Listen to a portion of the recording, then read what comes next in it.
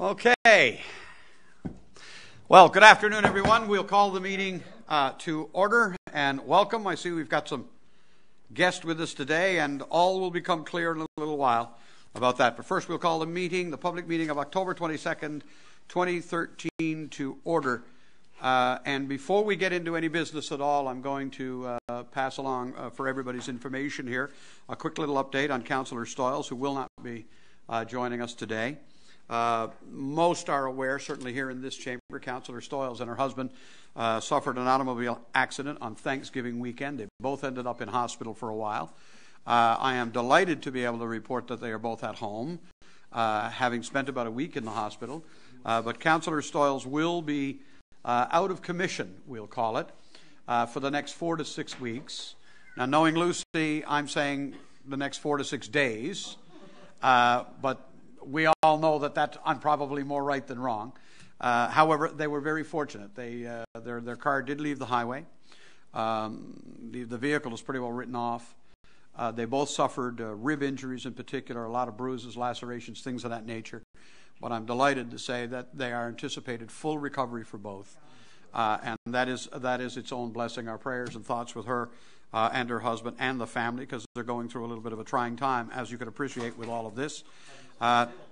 So I'm wondering how they're going to keep Lucy down on the farm, but we'll see how it goes. So anyway, with that, we will now call the meeting officially to order. The first item would be acceptance of the agenda as it's presented, moved by Councillor Ledwell, seconded by the Deputy Mayor. Are there any additions to the agenda? Yes, Your Worship. There's a couple that are planning. One is a notice of motion, and the other is a referral from the town of Abels. Okay, and both of those are not now in the actual document, or they are? Separate documents. They're those separate documents in the Dropbox itself. Okay, thank you. There's also something on the water levels tables that I'll do later. It's under other business. It'll be fine. Okay, that's fine. You can do that there, or certainly with your Public Works Committee reports, up to you. All right, I'll call the question. All in favor? Aye. Contrary minded? Motion is carried. We'll begin then with the meeting minutes of the action report of the public meeting of October 8th. And I will entertain a motion to accept that as presented. Moved by Councillor Tessier, seconded by Councillor Aker. Are there any errors or omissions to be reported from the public council meeting of October 8th? Errors or omissions only. Hearing none, call the question. All in favor? Aye. Contrary minded? Motion is carried. Business arising from the public council meeting of October 8th, and if there are any, please refer to the agenda item number attached. Items coming back as business arising from the meeting of October 8th. Going once, going twice. We are moving on, that being the case. Council, the next item will be proclamations and presentations, and today we have a number of proclamations. And why they're not coming up here, I don't know, but okay. We have a number of proclamations. We are going to start with two that we are going to sign into the record today, for which we do not have speakers. One is a proclamation that we signed last year, and we were honored to do so, and we've been asked to do it again this year, and so Council has agreed to that. This is in recognizing Electromagnetic Hypersensitivity Awareness Month for the month of November, and the proclamation reads as follows. Whereas people of all ages throughout the world have developed the illness of electromagnetic hypersensitivity as a result of global electromagnetic pollution, and whereas electromagnetic hypersensitivity is a painful chronic illness of hypersensitive reactions to electromagnetic radiations for which there is no known cure, and whereas electromagnetic hypersensitivity is recognized by the Canadian Human Rights Commission, the Canadian government, as an environmental sensitivity, and whereas power lines and transformers generate electromagnetic fields and may be contributing to electrical sensitivity, and whereas this illness may be preventable through the reduction or avoidance of electromagnetic radiation in both indoor and outdoor environments and by further medical research. Now, therefore, I, Randy Sims, Mayor of the City of Mount Pearl, hereby proclaim the month of November 2013 as Electromagnetic Hypersensitivity Awareness Month. That is a mouthful, isn't it? To which I shall affix my signature. There is obviously really an ongoing debate about the impact of electromagnetic fields and what they do to the human body. This is a body of science that's just coming into its own, quite frankly. And we were asked to do this last year, and I recall we had a representative here to speak. So we're honored to do it again this year. The second proclamation that I wish to read into the record today deals with Waste Reduction Week in Canada, and it reads as follows. The City of Mount Pearl hereby recognizes Waste Reduction Week in Canada. As a municipality, we are committed to conserving resources, protecting the environment, and educating the community. We recognize the generation of solid waste and the needless waste of water and energy resources as global environmental problems and endeavor to take the lead in our community toward environmental sustainability. We have declared October 21st through to the 27th as Waste Reduction Week in the City of Mount Pearl, to which I shall again affix a signature. And we don't have anyone here to address that with us this afternoon as well. The third proclamation that we have today, there is a gentleman here that's going to speak with us for a moment. The gentleman down there looking at us with a smile on his face, that's Mr. Lloyd Hobbs, Council, and he is the manager of Traffic Safety, Safety Services Newfoundland and Labrador. Lloyd, why don't you come on up here, and I'm going to read this into the record, sign it, and then I'm going to invite you to say a few words and address Council, if you would. Is that okay? Okay. Council, this is in reference to National Teen Driver Safety Week, and it reads as follows. Whereas driving is an important and exciting rite of passage for youth, it is also one of the riskiest activities for young people to engage in. And whereas teen driver safety is a significant issue in Canada because young people only make up 13% of licensed drivers, but they represent 1/4 of all road-related injuries and fatalities. Didn't know that.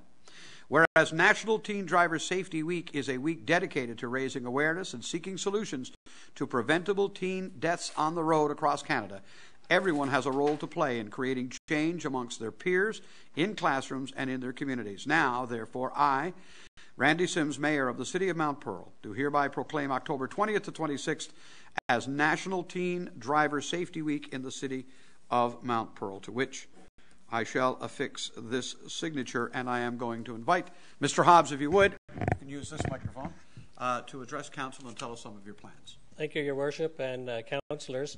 I apologize to Ms. Lewis for the lateness of the request getting here. In fact, it was through Councillor Stoyles that I had made initial approach to Council, and I hadn't heard back from her, and it was not until the last minute that I knew of her circumstance. But thank you for fitting this into your agenda on such short notice. As many of you will probably know, that trauma is the #1 cause of death and the leading cause of life impairment for youth. And at my age, I can include youth up to age 40. So youth 40 and younger, it's the leading cause of death. And as was read in the proclamation, youth are grossly overrepresented in traffic collisions and deaths in that statistic. And Safety Services Newfoundland Labrador, whom I work with, is the provincial coordinating organization for Parachute. Parachute is a national organization. It's actually an umbrella organization to address risky behavior among youth. And risky behavior can be anything from skateboarding to parachuting to whatever you want to think in terms of lifestyle issues. And you cannot remove risk from your life. But the idea behind Parachute and all of its outshoots, including this particular week focusing on driver safety for teens, is that you need to be able to recognize and you need to be able to deal with risk so you minimize any negative effects from it. And you, sir, are the most easterly person in the country to have proclaimed this for us, and we thank you. We came to you because Safety Services Newfoundland Labrador is a resident of the city, and we thought it would be appropriate to come here. And second, of course, at the same time, I think with the time difference, the same time that you are proclaiming this here, this afternoon in Ottawa, there is a national unveiling of the week as well. So I thank you, for councillors, and you, sir, for being part of this with us. And as parents or as family members, if you could spread the word about teens being safe when on the road, we would appreciate it. Safety is everybody's business, and we're only as safe as those around us. So thank you very much, sir. Thank you, Mr. Hobbs, very much. A question from the Deputy Mayor. Just wondering, are there any specific initiatives? Like I teach in a high school, and the kids, as you said, it's a rite of passage, and they're excited about getting their license. Anything in particular that's going into the schools or the high schools? There is nothing particular going into the schools with this particular week. Throughout the year, there are a number of campaigns we do through the media in terms of teen safety, and organizations like ours, which part of our bread and butter comes from teaching young people to drive. We do focus on the elements of safety with them. But certainly, I will say to you, if any school would like us to come in and do something related to safety, we would be more than willing. We do that on a regular basis with our students everywhere from primary all the way up to senior high. Okay. Thank you, sir. I appreciate your interest. Mr. Hobbs, thank you very much. Thank you, sir. We appreciate your activities and your work, and we recognize as well the value of of continuing to draw attention to that particular reality, which I have to say I find disturbing. 1/4 of all of the accidents, 13% of drivers. It goes to it points directly to an attitude of infallibility that seems to exist when you're young. Trust me, it fades when you age. That there's no doubt. Thank you for that. Council, we're going to do something a little unique in the way of presentations today. We're going to make a presentation to one of our own. And want to pass on this information to Council. This is a recognition from a patron of our swimming pool. A patron of the pool who at this point refers to remain anonymous. Would like to recognize two valued employees of our organization, April Kenny and Jeffrey Weber. And April is not with us today, but Jeffrey is. And I'm going to provide you in this patron's own words what he had to say about these employees and what happened.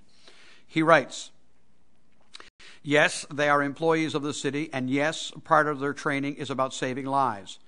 However, these two individuals did everything right, asking all the correct questions and making the right decisions that contributed to saving my life.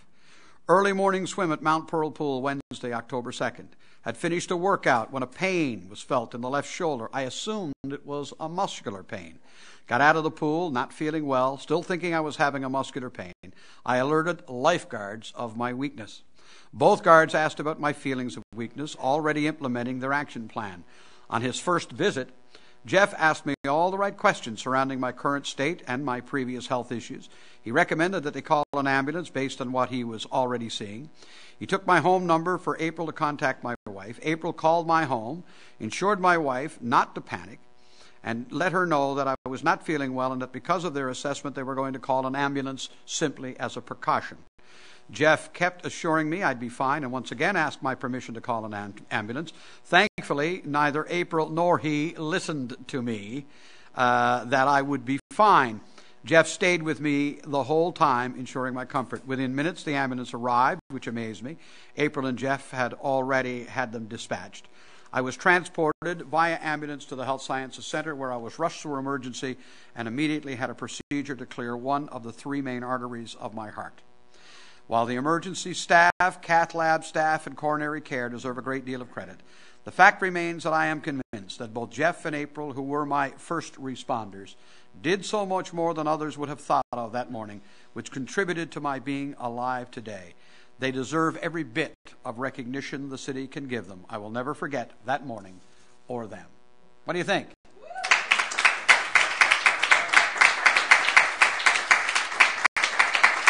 And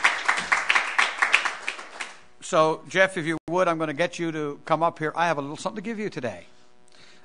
This particular gentleman says you should receive all of the recognition that we could give you, so we're doing that right here, or hoping we can, Jeff. This is a tremendous example of employees doing what they're expected to do, but above and beyond the call of duty. I want you to know that your immediate supervisor, your staff, their managers, the directors of the city itself, all felt, including Mr. Collins in particular here, the big boss, we'll say, in that department, all felt that you were worthy of our heartfelt thanks for a job well done, worthy of some valued recognition. And so with that, if I still have it, Jeff Weber, both for you and April, who couldn't join us today, a little token of appreciation from your fellow employees, from the management and staff, and the City Council of the City of Mount Pearl, who are proud to say this young man is one of our employees. Congratulations.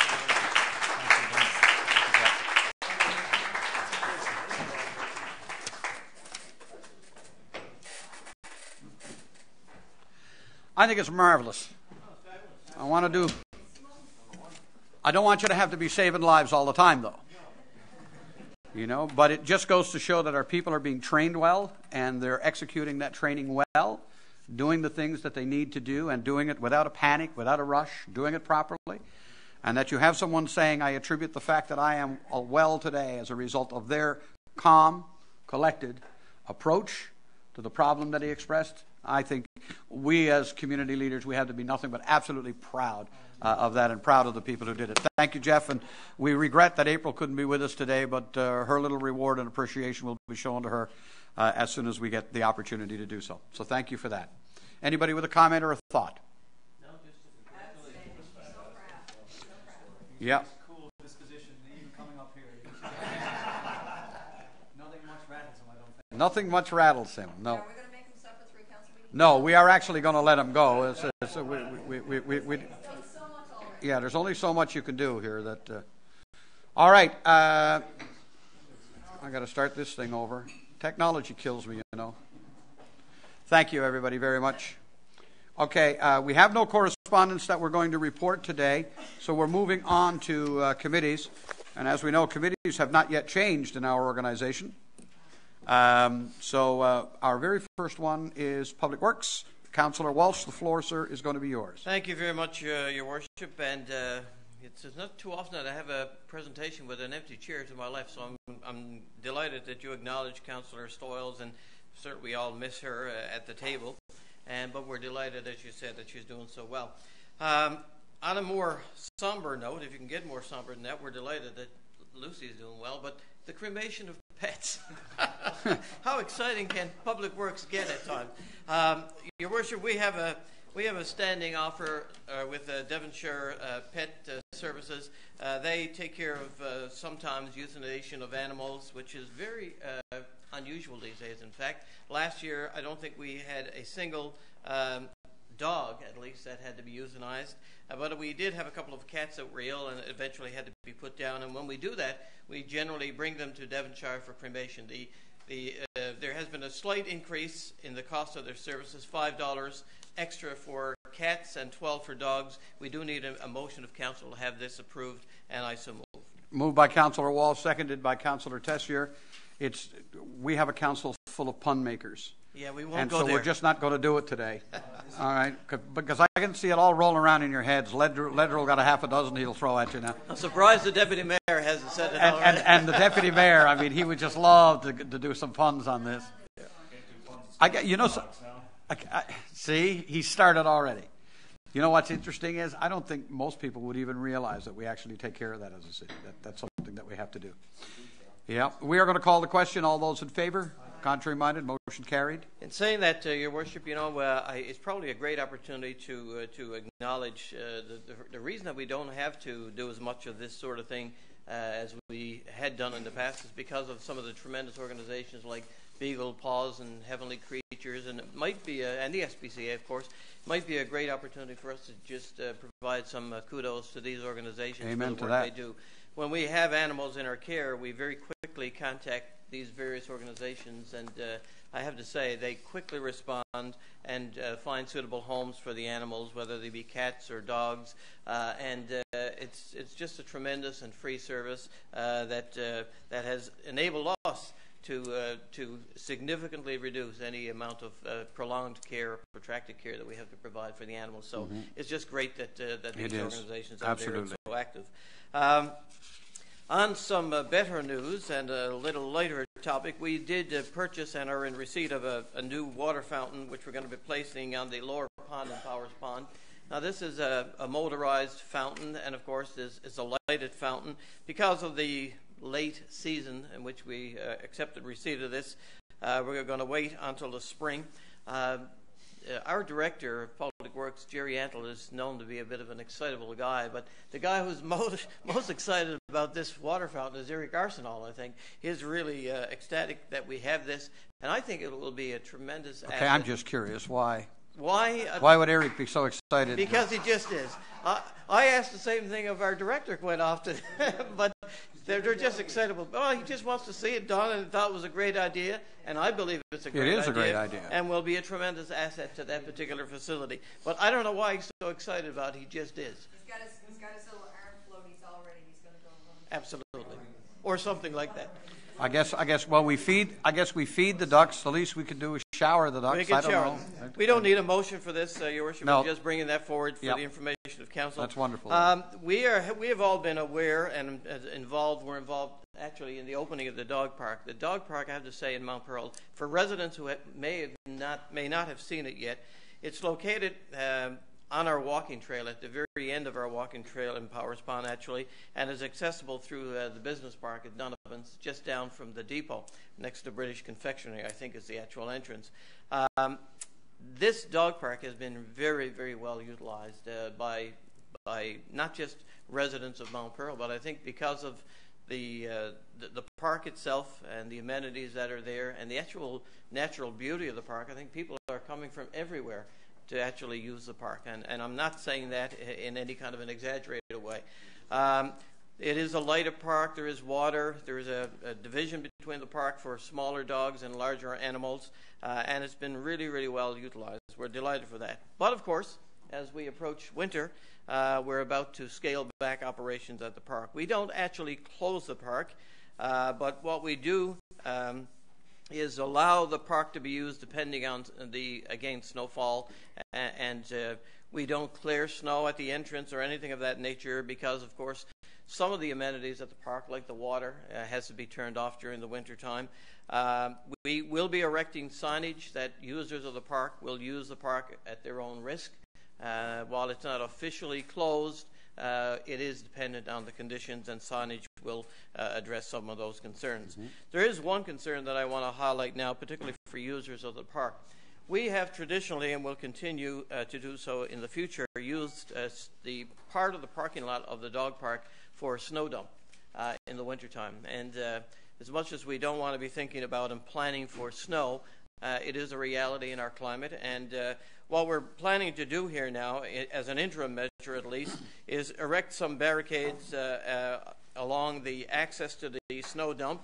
Parking area will be delineated with concrete barriers that will direct traffic for the dog park on the right, and of course our heavy equipment that will use the other side of the parking lot as a snow dump will go to the left of that. We'll look at some other things in the spring of next year.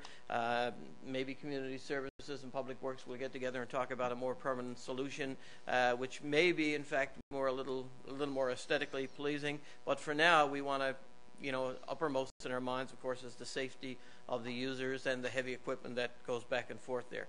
So that's the message, again, is just for the information of residents, particularly those who use the dog park, and for the information of council as well. The next item, Your Worship, is a Recycle My Cell program. We've gotten some correspondence from the Wireless Communication Network of Canada, and of course, Canadian Wireless Telecommunications Association is a correct term, CWTA. And obviously there's a concern at a number of levels of the fact that many cell phones end up in our waste facilities. There is a registration form that was provided with the information package that we received from CWTA, and what we thought we'd do is actually register here in Mount Pearl and have a number of sites identified where people can actually come, for example, here at City Hall or at the depot or some other locations, at the pool or whatever, where we could have some receptacles and people could actually just drop their cell phones. That way they would be kept out of the landfill, and of course there are clear instructions as to what should or shouldn't be done in getting rid of these cell phones. The other option, of course, is people can bring these back to their wireless cell phone providers, and they generally will get rid of the phones in an appropriate fashion as well. So what we're going to do is, with the support of council, and again, I don't think we need a motion for this. I think what we're going to do is register as an official affiliate with CWTA and go through the motion of having the drop-offs, and I think that would be a great addition and service to our residents, have some locations identified where these cells can be dropped. The next item, Your Worship, is a little bit of an update in terms of public works. In the last few weeks, although this time of the year we're normally scaling down operations in our parks, and that has been the case in the last few weeks with us as well, but we also took advantage of the opportunity to erect some new playground equipment. Some equipment in tot lots and playgrounds were installed in the last few weeks. In fact, I think Council may have, did you receive some pictures on those as well? They are sharp, and thanks very much again to the director and to our staff for erecting those. On the road side of things, we are continuing to carry out repairs on roads, install guardrails and reflectors. This time of the year, we also check things like hydrants to make sure that the markers are installed on the hydrants, etc. So we're gearing up for the winter season. And when is it, Mr. Randall, that our crews actually come on for our seasonal operators? Do you know offhand? Generally late November. So we're heading in that direction. Hopefully the snow will stay away for a little bit longer, and we'll be able to move forward with that. Your Worship, can I just ask one question there? Yes, go ahead, Deputy Mayor. With respect to the roads there, Councillor Walsh, I noticed you mentioned about the asphalt repairs are ongoing. Until what time will that continue? I raise this because several residents, probably 5 or 6 now, have asked me if I could question the repair along Commonwealth Avenue there by the mall there, where Around the World is and Dougie's is and those places right there. I mean, that's been, I know we had a water main leak. I explained them last year, and there was some settling that took place, and it had to be an immediate repair done. But they're hoping that's going to be, done by winter. So I said I would ask it tonight just to see if we can get an update for them publicly. Any information on that? Deputy Mayor, it's an appropriate time to ask the question. That repair actually was undertaken today. Oh, good stuff. So it wasn't planned that way. It just became a repair that we actually completed today. We will continue with asphalt repairs for about the next 3 to 4 weeks, as long as weather is pending and the asphalt plants remain open. So we are continuing. So we could get another month out of it. Okay. Yeah, depending on the weather. It's hard to get ahead of this guy, isn't it? Well, you ask a question and he had it done today. What can you say? There are a number of areas, though, seriously, throughout the city where we've had to do digs, and there have been temporary replacements of asphalt that are slowly but surely being addressed over the next few weeks. And for as long as the snow stays away and the asphalt plants are operating, we'll continue to be doing work on that. Your Worship, we have now gone through just about a full season with the automatic garbage system, and I just want to give you a very quick update. It was a timely time to do it. We had a meeting last week, and this was a major discussion at the committee table, and I thought it would be an appropriate time to bring Council up to speed as to where we are. As you know, we distributed 9,600 carts throughout the city, and in total, we obviously at the beginning especially, we had a number of different requests and inquiries and a couple of complaints, as you might expect, at the very front end of people receiving these carts and being asked to utilize the carts for the garbage system.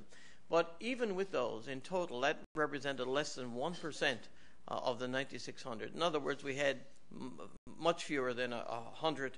I think it was actually 75 or 76 calls or issues or concerns or inquiries about the complaint. Just want to let you know that each complaint was dealt with individually and was resolved one way or another to the satisfaction of everyone. We did have a couple of calls. In fact, I think there were a dozen in total of carts that were missing. And what we've done in situations like that, it's kind of interesting because, again, we had a fairly protracted discussion on that on Friday. What we normally do, each cart is actually assigned to a residence, and there is a bin number that's attached to that. We normally will make the residents aware of that, because quite often they're not aware that the cart actually is assigned to a particular property, and we can track that.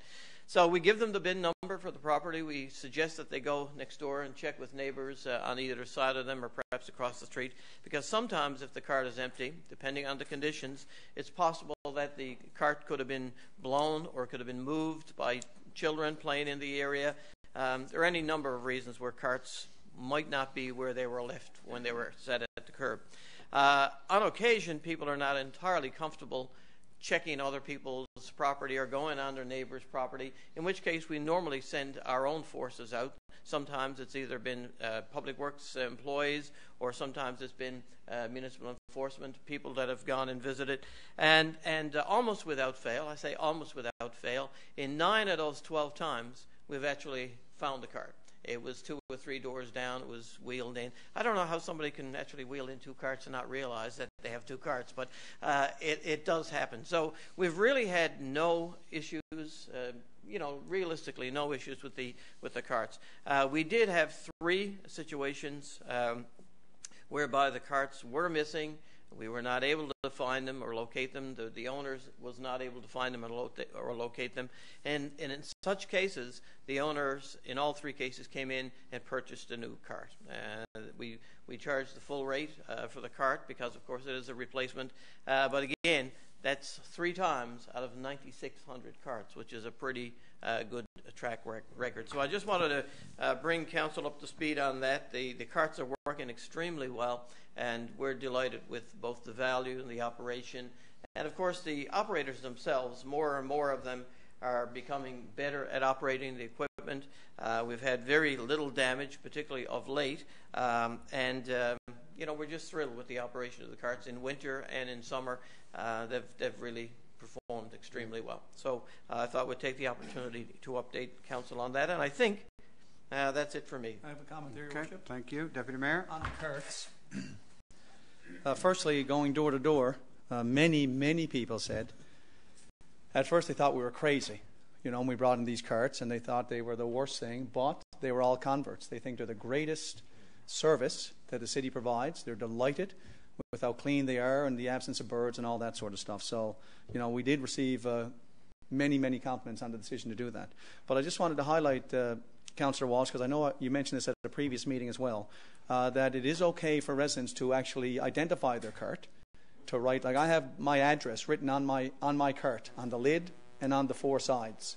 So anybody who finds my cart knows it belongs to my household. So I know you mentioned it earlier, but I figured we'd just reiterate that in case residents are wondering if they can identify their carts. Oh, sure. Write the name of write the address on them. Absolutely. I've got it done on mine. Absolutely. And then that'll help in case they do get blown down the street or picked up incorrect. At least we know where the house is, Yeah.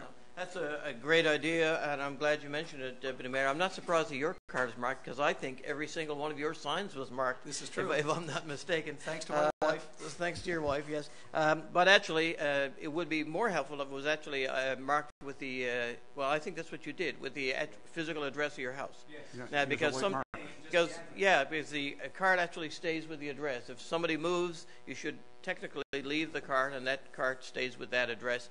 So that would be really helpful. That way, if there is a problem with the cart, people can look at it quite easily. I know I have mine marked underneath the cover, underneath the lid, and they can be found more easily. Thanks for mentioning that.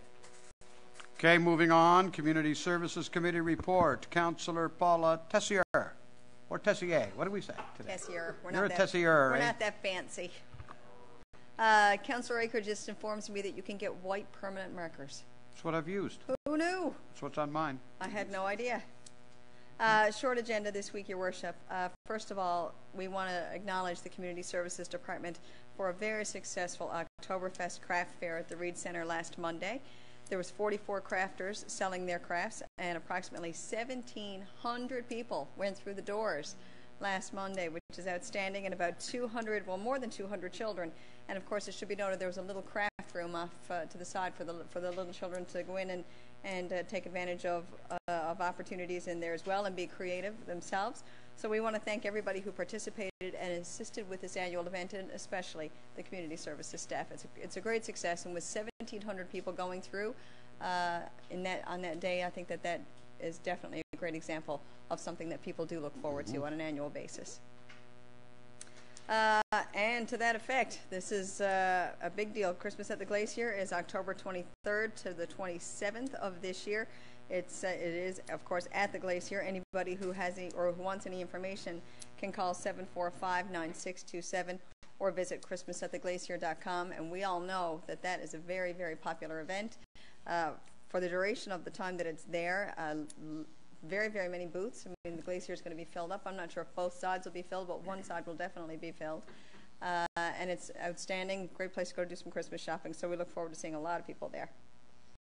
On Monday, November the 11th, the Royal Canadian Legion Branch 36 here in Mount Pearl is going to pay tribute to all of those who fought to preserve the values that we hold so dear as a city and province and as a country with their parade and wreath-laying ceremony. The parade's going to travel from the Church of the Ascension on Smallwood Drive. At 10 o'clock it starts, under the direction, of course, of our municipal enforcement, and it's going to come east on Park Avenue to Worrell Crescent, and the ceremony then will commence in front of the cenotaph at 10:55. Of course, this is extended for the information of all of the general public. We'd like to see as very many people as possible there, even if the weather is poor. I think this is one of those situations where you put on your hat, your gloves, you buckle up and you go out, and you certainly pay tribute to the people who fought to give you the opportunity to put on your hat, gloves, and go out and brave the cold for an hour or so, because this is an extremely worthwhile and very, very important event in our city. It really has. It really has been growing over the past couple of years. It's wonderful to see, and it's wonderful to see a lot of young people coming and paying tribute to battles that have been fought. I know that the schools have done a great job, particularly in recent years, of highlighting what's been done and how people fought. I know that last year our own Fred G. Bannister went into one of the schools and actually told his story, and he was profiled, and I think that they had some pictures from when he actually served. And Mr. Bannister, as we all know, is going to be, I think, 95 in a couple of weeks. And so to look back at somebody who has had those experiences and who's living amongst us in our community, I think it's very, very important. And it's a very, very critical message to give to the young people particularly. And now Remembrance Day on Monday, November the 11th, the Remembrance Run. It's an 11K run. It's starting at 8 o'clock on the T-Railway sections in Mount Pearl, starting at the trail intersection on Commonwealth Avenue across from Piper's. Again, our municipal enforcement, the RNC, St. John Ambulance, and Rover Search and Rescue are going to be on hand to help out. It's a 2-hour run time limit, 8K or 11K in 2 hours. Should take me 2 days. Stop, have lunch, have supper. My goodness. Anyway, what's that? Have a mug up? And a nap. And a nap. Anyway, that's happening in Mount Pearl as well on Monday, November the 11th, and that's for the information of council and the general public as well. And that's it for community services. Thank you, Councillor. Deputy Mayor Jim Locke. Which one of you is going to do this? Because the Deputy Mayor was absent, but you're going to rock and roll, Jim? I'll rock and roll. Okay, sure. sir. The first, Your Worship, has to do with the How's the back? Well, I was going to say like earlier. You're suffering. Do you want to sit down? No, I'm okay. I was going to say earlier, I have Councillor Tessier's back. I say that many times, but literally, I think I have her back this time because he's got your bad back. You know, we're both suffering from some lower back pain. Mine is out now as well, so we're a little slow moving. Yes. On this side of the Well, table. thank God the mayor's healthy. That's all I'm going to say. The walking wounded over here on this side, Your Worship. Yeah. Back-to-back reports. And the puns begin. That was a good one. Back off. Yeah, back off. Your Worship, the first one has to do with our multiplex, and it's coming along quite nicely. I know Councillor Ledwell will speak to this in his report. We're now seeking approval from Council to bore the first portion of the required financing Yes, just a little for money. a new recplex. Not a big lot. Coming in at $37 million when it's all said and done. So the first pouring is going to be in the amount of $15 million. And then once we get Council approval for this, the City will then request approval of the Minister of Municipal Affairs to proceed with this boring. Of course, this is in accordance with Section 117 of the City of Mount Pearl Act. Once specific proposals for the financing terms have been received and evaluated, the results, of course, along with recommendations, will be tabled for Council to review, evaluate, and then ultimately approve. So committee is recommending approval to go ahead and start the process to borrow for the construction of the multiplex. Again, the first of 3 portions, and the amount is $15 million, and I so move. Moved and seconded by Councillor Aker. Question or comment? Do I actually get to sign off on a thing that's got the words $15 million written on it? Really? Wow. Wow. I want a copy of that for my grandkids. All those in favor? Contrary minded? Motion is carried. The next item here, Your Worship, is a memorandum of understanding with respect to the regional fire services, and I'm going to defer that. Councillor Walsh is going to speak to this in a little bit. So, I can do it at the end. yeah, sure. Okay, so I just wanted to mention it here. It did come up at our committee, but given that Councillor Walsh is the co-chair on the regional fire committee, he will speak to it. Well, later. there is a motion here, so he's going to ask for that motion and Yes. not you? Yeah, he will ask Okay, for the motion. fine. Okay. The next, Your Worship, is a sponsorship for the Municipalities Newfoundland and Labrador Annual Convention. This year is being held in the City of St. John's, and we're recommending approval to provide the sponsorship for a nutrition break in the amount of $5,000 for this year's M&L convention, and I so move. It is moved and seconded. It is, by the way, not just a nutrition break, it's all of them. All nutrition breaks, okay. Yeah. I do know, Your Worship, it says here name tags in our kit. No, we got beat to that. But some Paradise other beat us. sponsor- Paradise beat us. Okay, Simple as that. all right. They beat us out. Dan, the new mayor, Bobbitt, will be pleased. Absolutely. There you go. All those in favor? Contrary minded, motion carried. And the last item for our committee, Your Worship, are the invoices for council approval. We have 13 outlined there. This time smaller than last, $338,227.50. And I move that the amount be accepted as presented. Moved and seconded. All those in favor? Contrary minded? And the motion is carried. And that's it for me, Your Worship. Thank you. Thank you. Economic development, if we could. Councillor Walsh. Maybe before I do the economic development, I'll just do the ratification of the motion If you wish, for yes, regional sure, fire. absolutely. Just a little preamble for that, Your Worship. We've been working for the last, I guess, almost a year with the town of Paradise. They've been doing some exploratory work and research as to where they might get, I guess, for lack of a better word, the best bang for the buck for fire services. They were looking at a partnership with the town of CBS. They were looking at St. John's Regional Fire Department. At the end of it all, we had meetings with them, and I think they met with other groups. The issues were really twofold. The town of Paradise was providing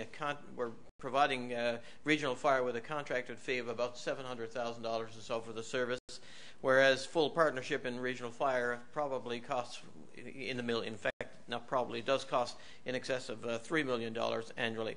The rub from Paradise perspective was, even though they were paying for the service, they didn't actually have a fire station located within the boundaries of the town of Paradise. So to sort of rectify that, and also to make the town of Paradise a full partner in regional fire services, there was some terms and conditions developed, and a memorandum of understanding was eventually agreed upon and presented and signed sometime during September. I forget the exact date, but I represented the city of Mount Pearl, and I think Councillor Danny Breen represented the city of St. John's. This new partnership, Your Worship and members of council, will allow for an expanded regional fire services, and of course will mean that the town of Paradise will get a brand new fire hall that will have personnel there 24/7, and that will be a tremendous addition not only to the town of Paradise,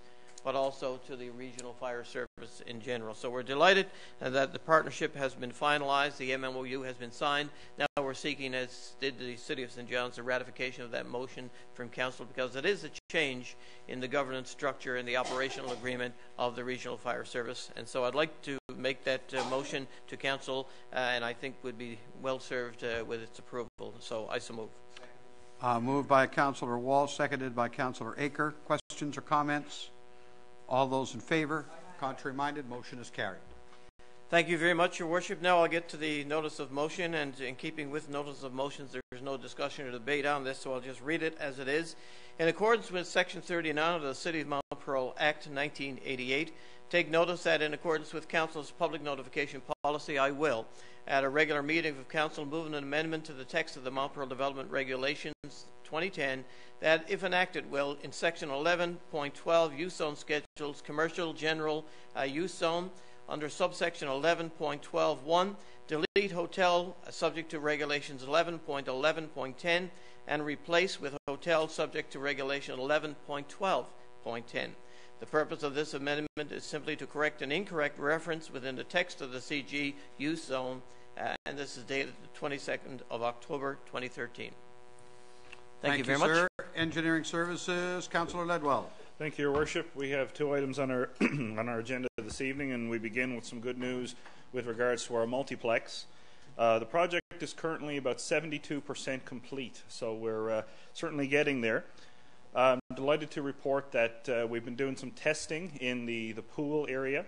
We've had some water in the main pool, and the main pool part of the project has now passed its testing, so that's great news. And currently we're now testing the lap pool, so we're moving to the smaller parts of the aquatics part of the facility, so that's great news. Also, of course, with the winter months coming on, and as we're nearing completion of the project, we're now getting ready to close in the building. We're getting ready to turn on some heat and turn on the main power source. So what you're going to see now is more of the interior workings that are going to be happening with the multiplex. So that's great news. The building, the outside of it is pretty well framed in now, and the project moves into the interior stages as we speak. So it is very much on budget and on schedule for the summer of 2014 to be completed. This time next year, we'll all be enjoying our new facility. Excellent, sir. Excellent. And our second item is also an update on a facility that we've been working on. The new Legion home, I guess, at St. David's Park is very much nearing completion. It's currently at a 99% completion percentage, and we expect that it will be ready to go within the next couple of weeks to a month or so.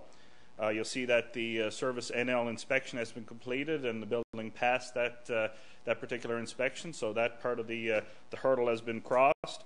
And certainly now we're in the process of putting the lettering on the building to identify it as the new Legion home. I think it's going to be a nice facility, certainly at near the geographic center of the city of Mount Pearl, and certainly it will give the Legion the prominence it deserves within our community.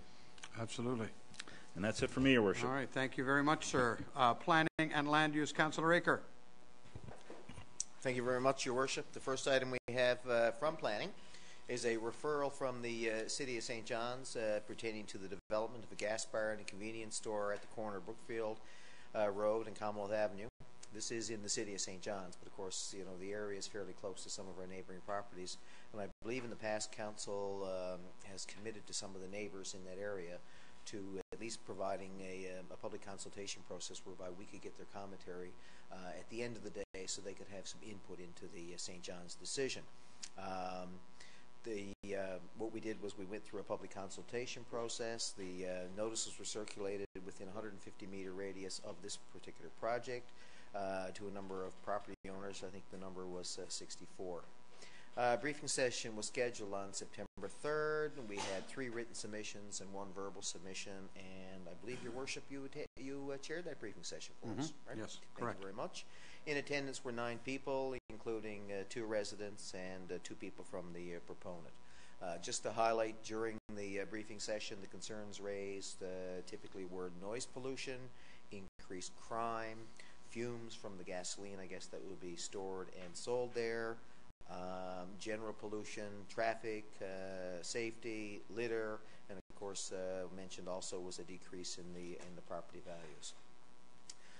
So that's the first part of the process. The second part is that the proponent has to access the City of Mount Pearl streets as well as our water and sewer services in order to connect to service this particular proposal. So the reason tonight for tabling all this information is twofold. Is to table the commentary, which has to do with the residents' concern, and what the committee as well as the department are recommending is that in terms of litter, we would ask that the proponent provide proper fencing around any garbage containers. In terms of noise, we'd like to see the hours of operation limited from 6 a.m. to midnight. And of course, in terms of communication, I guess this is what the City of Mount Pearl will do. When we send the package off to the City of St. John's, we'll basically let these property owners know exactly what we've done on their behalf. At the end of the day, the decision to approve this project is in the hands of St. John's. They have approved it, but only approved it in principle.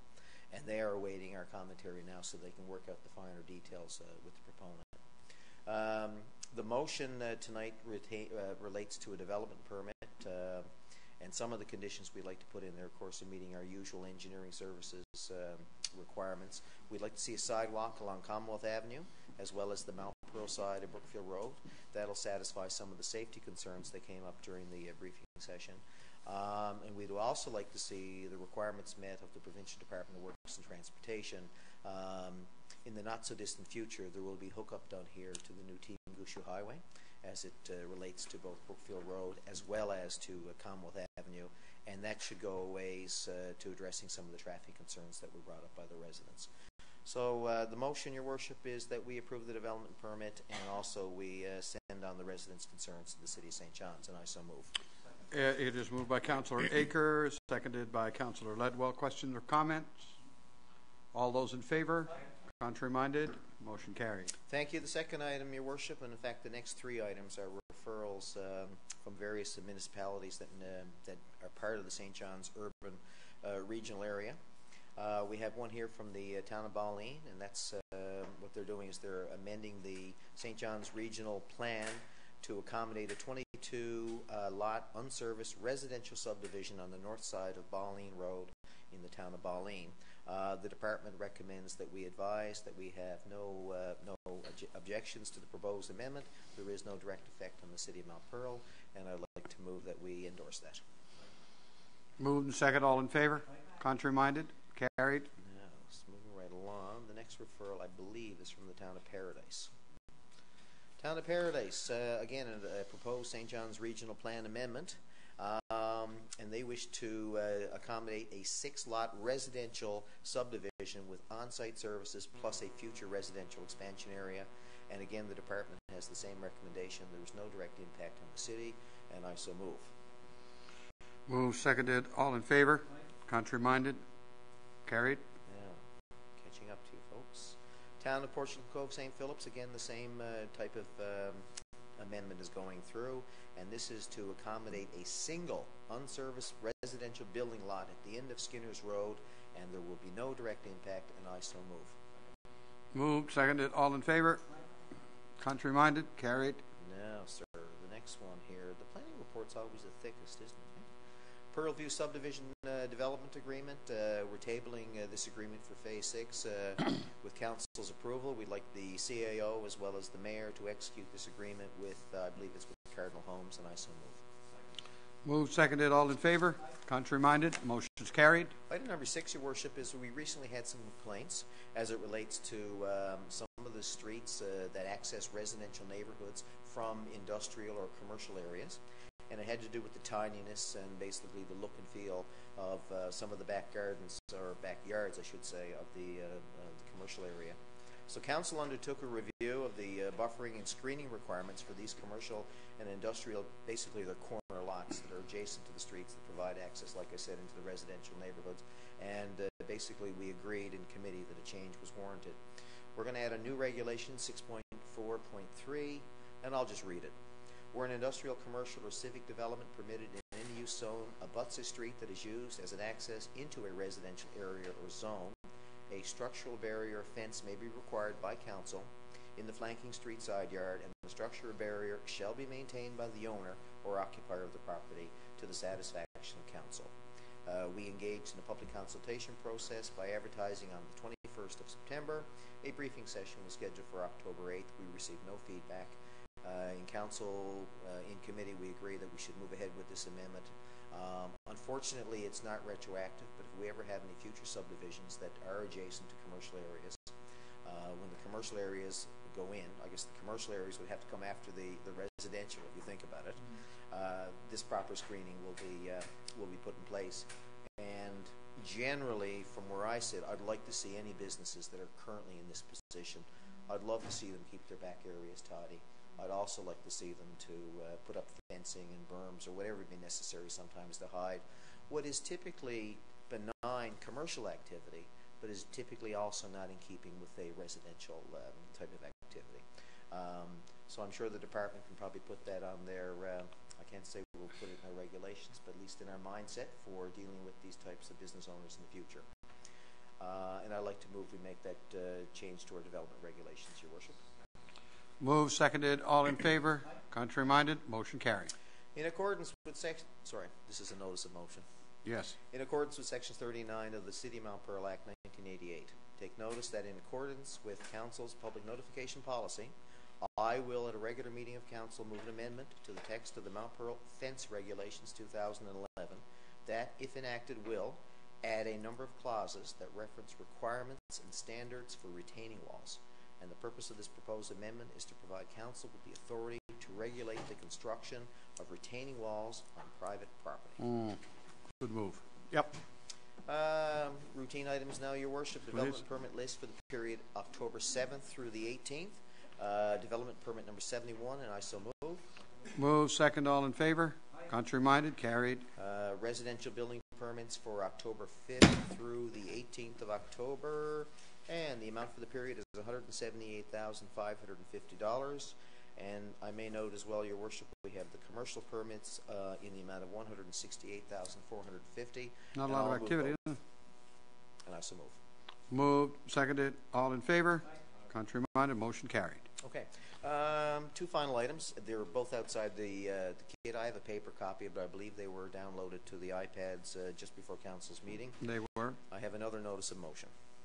In accordance with Section 39 of the City of Mount Pearl Act 1988, take notice that in accordance with Council's public notification policy, I will, at a regular meeting of Council, move an amendment to the Mount Pearl Development Regulations 2010 that, if enacted, will amend Map 1 Land Use Zoning Map as follows.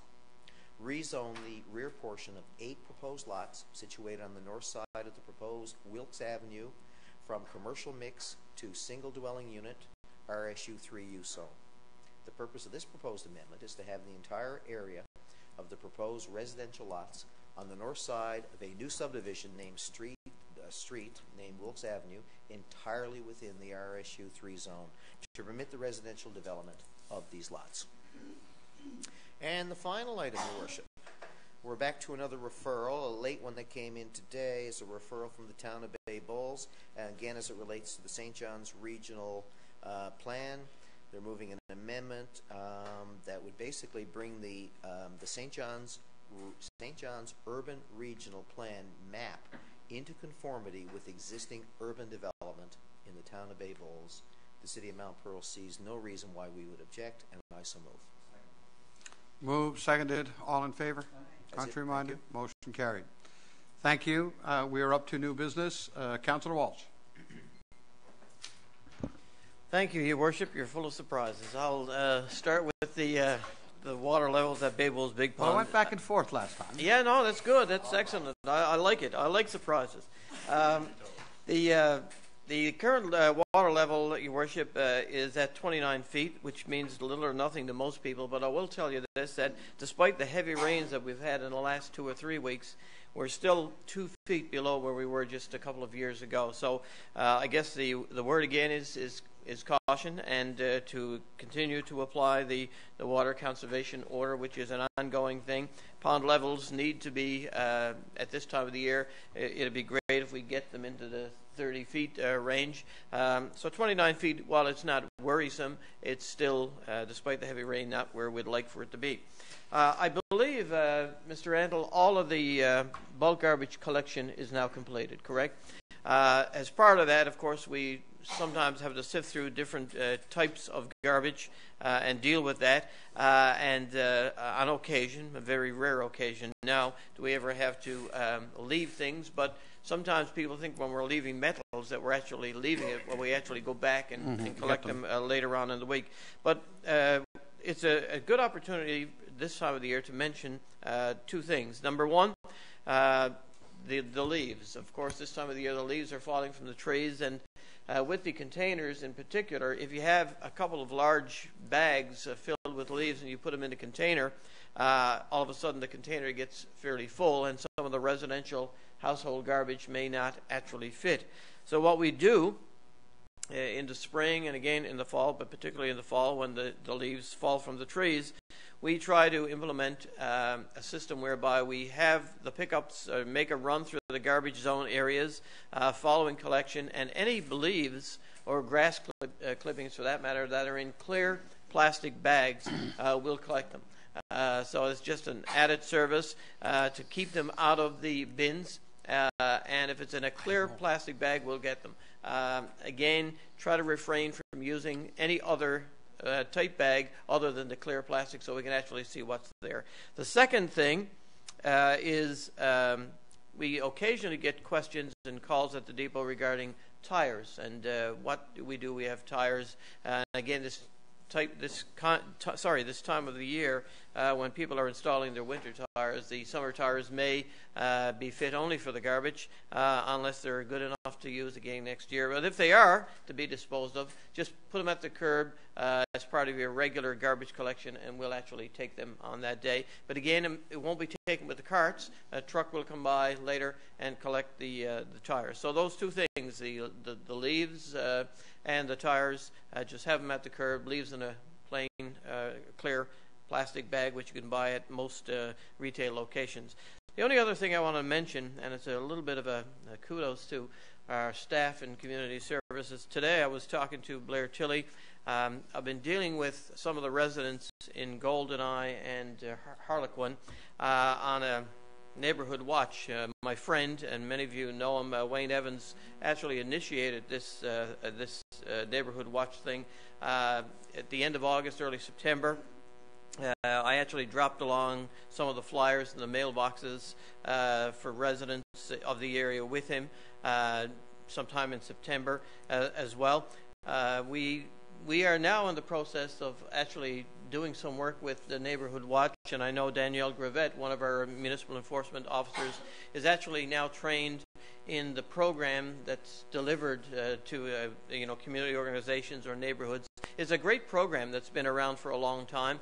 There have been some revisions, changes, improvements to the program, but I just want to extend a word of congratulations and thanks to Wayne Evans in particular, who's assumed the task of coordinating this, and also thank Blair and Danielle, because I think in the next week or so we're going to have that program finally up and running. It's when residents are interested in a program like this, and there have been some break-ins in the area of, I think Goldeneye in particular, in the green belt area behind some of the homes there is an elevated level of concern, and of course when they ask for a program like Neighborhood Watch, they'd like to see it implemented sort of yesterday. So I really am thankful to Blair and look forward to the implementation of that program within the next week or two. And if there are other areas in the city that might have those programs or might need those programs or might have a group of residents interested, all you really need is a catalyst, someone who's willing to come forward and sort of be an organizer and be part of the Neighborhood Watch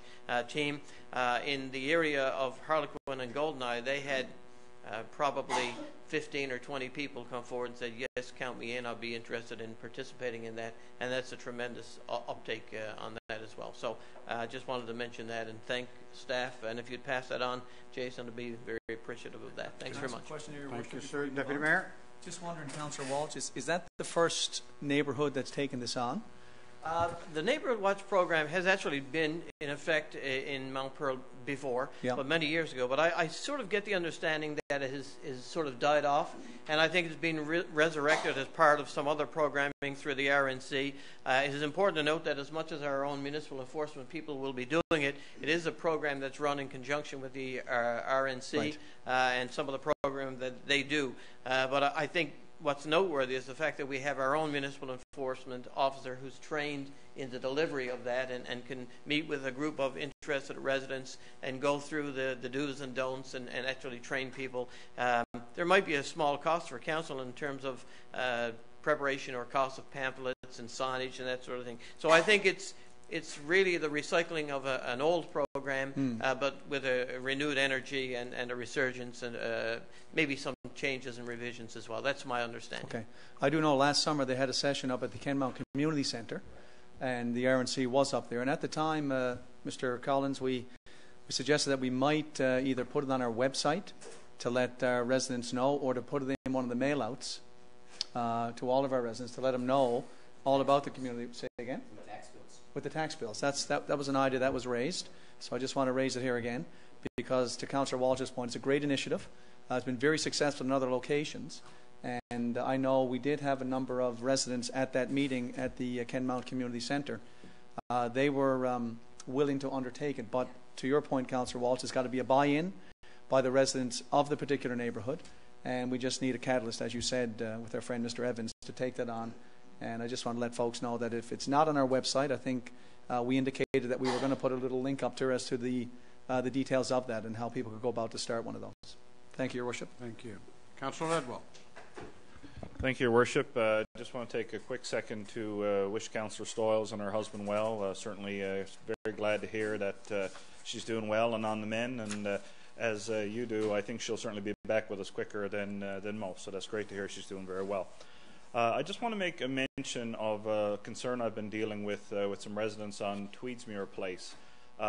The first 3 street lights on Tweedsmuir Place have been out at various points in the past couple of months. I know that one resident alerted me to the fact in July. We did alert Newfoundland Power. They were fixed. Most recently, we've had another couple of residents alert us to the fact that once again the same lights are out. And of course, when they are out, it does make for a very dark environment over there, not very safe. Just want to let residents in the area know that we have gone and gotten in touch with Newfoundland Power through engineering services staff. They've had a look at it. They've been able to determine that it's an underground wiring issue. There's no time frame right now on the repair, but certainly it's on their radar and they are working on it. So I just wanted to let people know that certainly a fix is on the way, because we certainly don't want our neighborhoods dark like that at any point with the evenings getting shorter.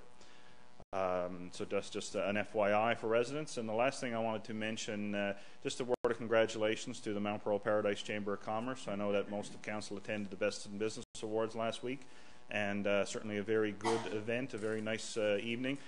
Congratulations to all the winners. Of course, our business community remains ever vibrant and ever community-oriented, so certainly good to see a lot of good community-oriented and successful businesses receiving recognition on that night, so congratulations to everybody involved. Thank you, sir. Deputy Mayor. Thank you, Your Worship. Just had one question before I start to Councillor Walsh's report earlier on the water levels. Just wondering if at your regional water committee, I'm sure it has, but I'm just wondering if there's any level of detail about the impact that this Glencrest development is going to have on the regional water. You know, is that on the radar? Has it come up in discussions? Because I know that, you know, again, several residents have asked about that. What's going to be the impact on this potentially huge development on our water supply? We haven't had an opportunity to get into a detailed analysis. Staff probably do have more information than I'm able to provide for you right now. But obviously, the consideration of water levels, you know, wastewater, all of those kinds of things are part of the overall discussions, particularly a development of that size. I think upon completion, that's a very significant size development, which includes both commercial, industrial areas as well as some, you know, large residential. So, other than to say that you know that it will have an incredible impact on water supplies, and it may probably contribute to expediting, you know, us looking at other sources of water. We were hoping that for probably as long as 20, 25 years out, we would not have to access other water supplies. But there are secondary supplies available for us to use beyond Babel's Big Pond. And of course, as you know, Petty Harbour is now on stream, but it's for use only for the west end of St. John's. It's not part of the regional water supply. I will, Deputy Mayor, bring that concern to our next regional water meeting. We'll be meeting within the next 2 or 3 weeks because, of course, we have to prepare the budgets for the upcoming year as well. And I'll raise the question there. And if I'm able to attain any other information about that Glencrest development and the demands that will place on the water supply, I'll pass those along to you before that. I appreciate it. We have had a request, Deputy Mayor, from the proponents of the Glencrest development to meet with the city. Right. And I would imagine that would be one of the items on the agenda we would talk with them about when that meeting goes forward. I don't think it's scheduled. I believe one day next week, I think, isn't it? Yeah. That's supposed to happen? It was scheduled, but then I think it had to get bumped. I think it got postponed. You're right there. that matter will come up at that time. Okay, I'm thank sure. you. Thank you, Yep. Councillor Walsh. Another item, Your Worship, has to do with the Glacier parking lot up there. It looks fantastic, the new parking lot, and the line painting is completed. Just had a discussion with a couple of the users at the facility up there, and they highlighted the way the lines have been painted, sort of on the back of the glacier, between, you know, the new glacier, shall we say, and our new swimming pool. And the way the lines have been painted, they're sort of horizontal with the curb, which is horizontal with the curb, which is cut down on the number of parking spaces. So I said I would raise this tonight, throw it back to committee, to see, one suggestion was perhaps make it a one-way route around the glacier, and that would allow for more parking. You wouldn't need as wide a roadway, and then that way people could come and, you know, drop and go and sort of scoot up around. So I'll toss that back to our engineering committee. I committed that I would bring that forth. Yeah. And they noticed that there was a marked reduction in the number of parking spaces now that the lines have been oriented the way they had been. Another item, Your Worship, has to do with, again, several people mentioned this to me. Of course, as we know, we said this before, that during the election campaign for me and speaking with fellow colleagues here, one of the key issues, if not the main issue for me that was raised, was the level of speeding in the city of Mount Pearl. And just wanted to throw it out there to our residents that we do plan to have our strategic planning session in the near future, where we chart our course for the next 4 years as a council. And certainly one of the key issues during that meeting will indeed be with speeding and how we address that. But one in particular, and I got this from a couple of different people, which I found a little disturbing. I think I may have raised this some years back. The crosswalk down there on Park Avenue, where the T-Railway cuts across down there by Park Place. Two residents on one occasion stopped to let the pedestrians go across. They were sort of heading west on Park Avenue. And the person behind them bolted out around them to the right, like past them, to the point where the people who had stopped for the pedestrians had to lace the horn. And in one case, they went right on through, and it was a near miss. And the other case, they actually stopped. So, you know, this speed, this impatience that our drivers have, I mean, that's something you just don't do at a crosswalk, you know. And they asked if I would, knowing that this was a televised meeting, they asked if I would, you know, take the time to mention that publicly, and I agreed to, that at crosswalks you're supposed to stop and let the pedestrians cross. And for heaven's sake, don't be passing or scooting around people, you know, who are indeed stopped at a crosswalk. So I absolutely stopped for a reason. So I just wanted to throw that out there. And again, to ensure all the residents that raised the issue of speeding, that we did, you know, we have taken note, and we will have a look at that and look at some of the strategies to reduce that. I too wanted to throw out a well wish to Lucy, Councillor Stoyles, and of course Reg and their family, and I look forward to working with her as soon as she gets back. And I'll also like to throw out congratulations to our two MHAs, Mr. Kent, who's now Minister of Municipal Affairs, and Paul Lane, of course, who's Parliamentary Secretary for some department with too many words for me to remember. So kudos. Innovation, Trade, Rural Development, isn't it? Innovation, business. Yeah. Innovation, business. So the potpourri of government affairs. So congratulations to our two MHAs. I just wanted to acknowledge that here as well. Thank you, Your Worship. Thank you. Councillor Tessier. Okay. To the Deputy Mayor's point about traffic, I mean, we see it all the time. I saw 2 incidents yesterday within our boundaries that were more than a little upsetting. And these are people problems. These are not things that, you know, the council can get together and implement something into the infrastructure that's going to make people, it's going to prevent them from doing things like that. This is an education piece, because clearly if people are still cruising past cars that are stopped on crosswalks, that's a problem. That's a people problem, and that's definitely something that we need to tackle. To that effect, Halloween is in a week's time. It's really important that this speeding traffic is very cognizant that small children are going to be out. They're going to be out early in the evening, or they're going to be out until well after dark. I know that when I was campaigning, I talked to a person on Michener Avenue, and he called it the Michener 400. And he said that's how it's known, as the Michener 400. That's really unsettling when you look at it, especially as such a densely populated residential area. And that is but one residential area in our city.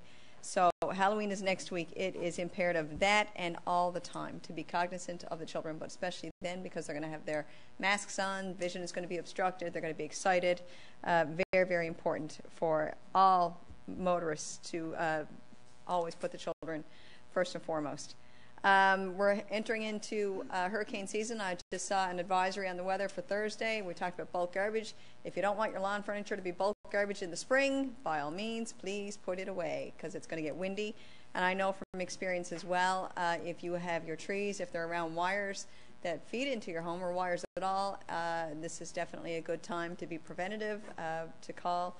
I think it's Newfoundland Power comes in and takes care of that. We actually had wires pulled off our house last year during a wind storm. So if somebody has that risk, if that risk is running on their property, this is definitely the time to address it.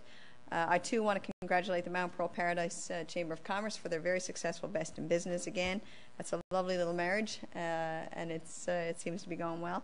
And I want to congratulate our MHAs as well. Steve Kent, Minister of Municipal and Intergovernmental Affairs. Paul Lane, of course, is the Parliamentary Secretary for the Minister of Innovation, Business and Rural Development, which is Minister Charlene Johnson. And Paul Davis actually has a new portfolio now. He's Child, Youth and Family Services. So I know that all three MHAs are going to do just a stellar job in their new roles. I want to see a picture of Minister Charlene Johnson with Paul Lane, her Parliamentary Secretary. Yes. Yes. Look up. Yes. I just, you will get, they used to joke when Paul was here that him and I represented both the long and the short of every issue. Oh, gosh. So I would imagine that the same thing will happen there, won't it? Quite frankly, I'm sure it will. My God, does I'm she sure get to his, is she at his elbow? She's Think wee. about it. She's very little. Charlene, She's petite. yeah. She's a petite woman. All right, But somebody's she's got to very- get us the picture. Very tall, very big in stature. Very, gotta very get the small picture. in stature, but very big in personality. There's no doubt about that. Oh, yes, for sure. And as well, best wishes to Lucy and Reg. As everybody knows, my family was there earlier this year as well. Never a fun experience. No. So I'm so glad they're out of the hospital at least and recovering at home. And I'm sure, knowing Lucy and her very clear popularity in this city, she's going to be well taken care of, and I'm sure we'll all play a role in that as well ourselves. So best wishes to her and her family. Thank you. Councillor Raker. Yes, thank you, Your Worship. Yeah, and further to that point, Councillor Tessier, Lucy's a very strong person. She's been through a lot when it comes to traffic accidents in the family. We wish her and Reg all the best, and I suspect long before the 4 to 6 weeks will be out, she'll be working from home and then back in the saddle here. Oh, yeah, I have no doubt. Both of them well. And further to the Deputy Mayor's point about the speeding, we have to start thinking, I suspect, and we'll do this in our strategic planning process, we have to start considering novel ways of perhaps handling speeding. But in the example that you mentioned, what some jurisdictions do is they'll actually narrow the street in the area of the crosswalk. So thereby creating a curb or a sidewalk barrier that prevents people from basically two-laning it, going through the intersection, right? You know what I mean? So those are some of the things I guess we've got to start putting on the table going forward. I heard it too during the door-to-door, just up from Michener there on Donovan Street, and there's a lot of speeding, as well as other neighborhoods. Not going to mention every single street, but I'm sure between us all, we can count on on more than 2 or 3 hands, and we'll probably cover off about a very large percentage of the streets in Mount Pearl are experiencing it.